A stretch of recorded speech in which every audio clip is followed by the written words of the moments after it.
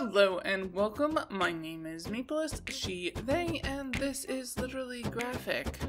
And today we are looking at The Hard Tomorrow by Eleanor Davis, a book I was successfully putting off reading until Sucre's library asked me what I thought over on Twitter. Check out their channel.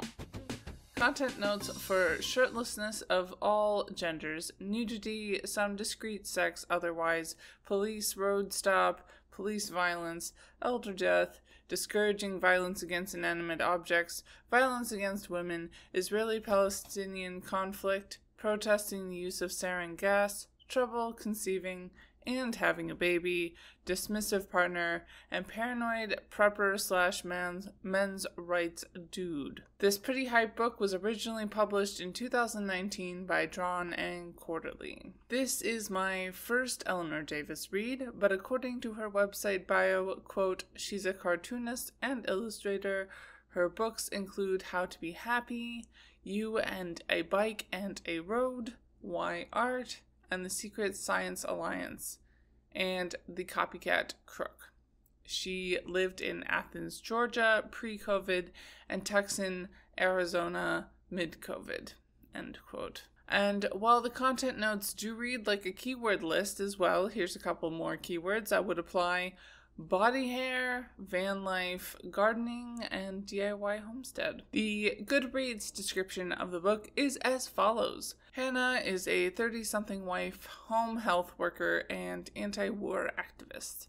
Her husband Johnny is a stay-at-home pothead working, or quote, working on building them a house before the winter chill sets in. They're currently living and screwing in the back of a truck, hoping for pregnancy, which seems like it will never come. Legs in the air for a better chance at conception, Hannah scans fertility, Reddits while Johnny dreams about propagating plants, kale, tomatoes, to ensure they have sufficient sustenance should the end times come, which, given their fragile democracy strained under the weight of a carceral state and the risk of horrible war, doesn't seem so far off.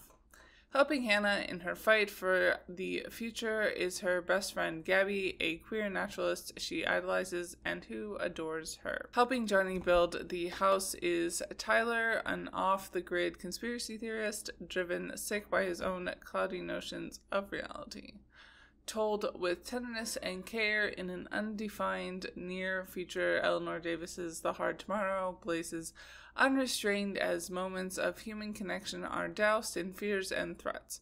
Her astute projections probe at current anxieties in a cautionary tale that begs the question, what will happen after tomorrow? Paranoia, as well as hope versus hopelessness, were both themes that felt intrinsic to the understanding of this book. Also, growing up, it was very impressive how much Davis was able to communicate via her not overly complicated art style. Simple does not seem totally the right word here, as sometimes there are many elements at play on the page.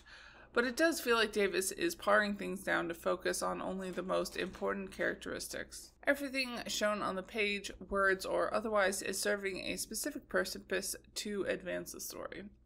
Taking my list of intersections a bit out of order, I didn't initially realize how important the idea of Jewishness was to this book, and even just doing my minimal research into what other people have to say about the book was very enlightening.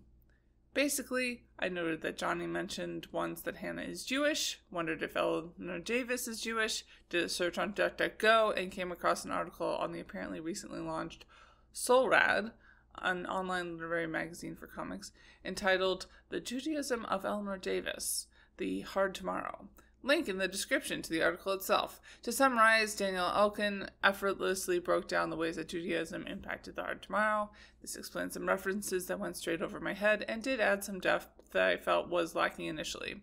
Something like this would likely be a good introduction to the comic if it ever gets another edition, because I could see how it would be less than helpful to spoon-feed some of these references to people, but otherwise it did come across as a bit shallow at times. Digging into that a bit further, aside from representation, it did feel like many of the characters in the story, at most, fulfill archetypes.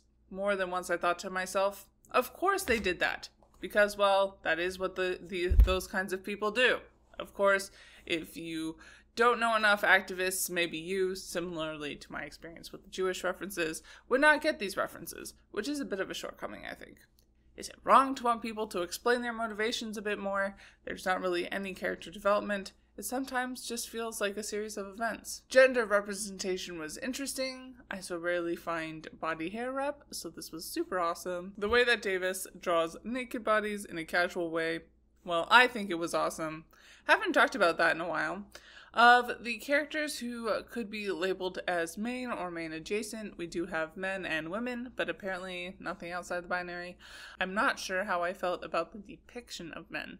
Besides characters we only see in passing, Hannah is annoyed with her husband for most of the story, and his friend is an asshole. Which is a great transition to sexuality representation.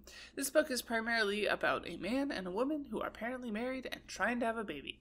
Besides that, Hannah, the woman in this straight passing relationship, is also in a very close relationship with a queer woman named Gabby. And I have complicated feelings. On the one hand, it is nice to show how even if someone is in a straight passing relationship, this does not mean someone is just straight and not queer. That said, what we got was Johnny being jealous and Hannah idolizing Gabby in a way that just left me feeling anxious. Because most of my anxiety revolves around relationships and communication, and Hannah just seemed to be acting in a way that left Gabby kind of uncomfortable and not good.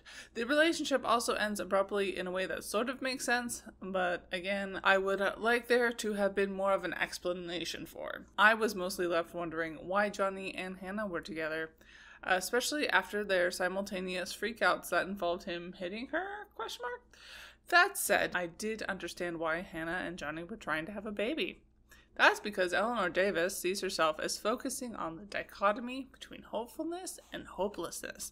Procreating is a bit of a hot-button topic among people who do leftist activism. Personally, I feel like both sides have a point, and it's kind of up to people what direction they want to go in. In her book, Davis does come down pretty hard on the side of the world is terrible, but we are trying to build a better one for our children. And having children is part of that, which is something Hannah does basically say in the book itself.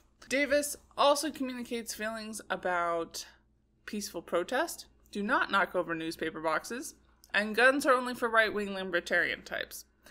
And while I can understand these opinions, if I was writing a fictional book that centered around protesting, I would have preferred there to be more diversity of ideas presented. Not to say that Davis should not have expressed her opinion through a book that she wrote, but make an argument for them. Don't just erase everyone who disagrees with you.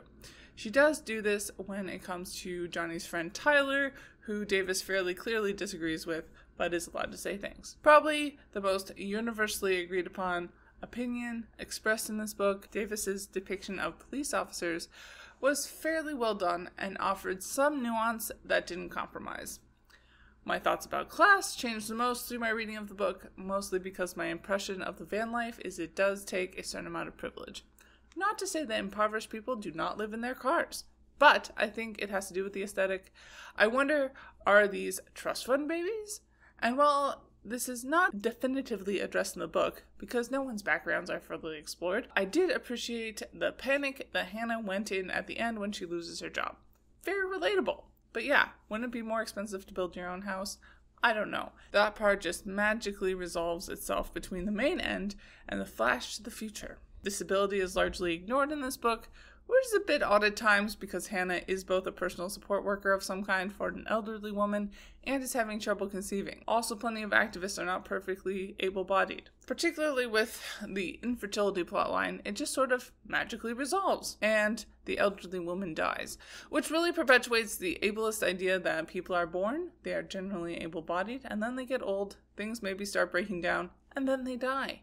It's not unusually bad, but also not great either. Although bad guy Tyler does wear glasses and have to keep applying a substance to his eye throughout his time in the comic. Kind of adjacent to ugly equals bad, maybe? That said, before I conclude entirely, I also wanted to talk about the theme of paranoia that was also pretty prominent throughout the book.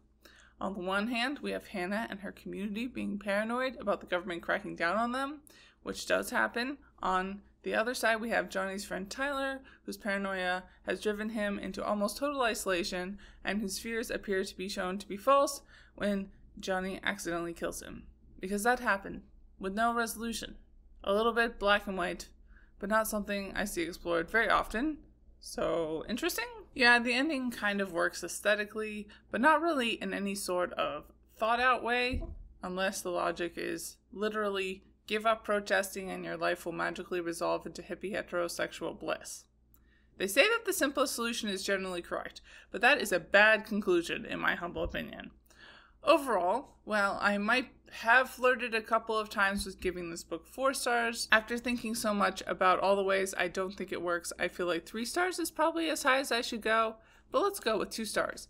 It's okay. Your mileage will mostly vary depending on how much you agree or disagree with Davis's political opinions. It is a different kind of story and setting than I was expecting, or generally see presented in fairly hyped indie comic books, but it does come across as very shallow. I think the strongest points of the book are the art and things unique to this being a comic. Otherwise, minimalism worked much better in the art and much worse on the plot side of things. And as always, Literally Graphic is created on land that should be given back to the traditional landholders, which in this case is, to my knowledge, the Mississaugas of the Credit First Nation, Anishinaabe people, the Haudenosaunee Confederacy, and the Huron-Wendat Nation.